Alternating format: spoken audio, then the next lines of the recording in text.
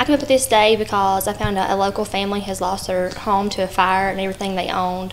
So today we want everyone to come out and literally just pay what they can, whether it be toiletries, clothes, any item they can, would be cash donations, gift cards. I'm sure anything anyone could give would be a blessing to this family. And I lost my home 2 years ago, and we lost everything, and my heart just broke for this family because it is truly devastating. And although a lot of the items can't be replaced because people hold items, dear to their heart, and they're very sentimental about certain things, but there is some things that can be replaced.